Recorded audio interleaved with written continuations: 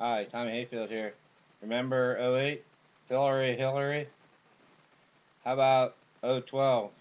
Pillage the village. Mitt Romney, pillager.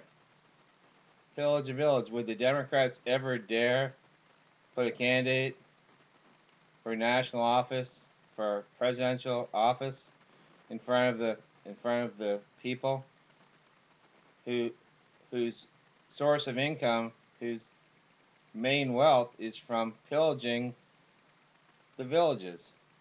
He deconstructed companies. He took away pension plans. He sold them for pieces, threw people out of their jobs, and this is this is the candidate.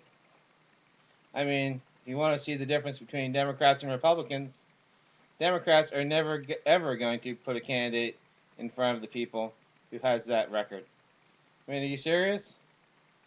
It's you must pay the rent. I can't pay the rent. These people are out in the street because of Mitt Romney. Why is he so great?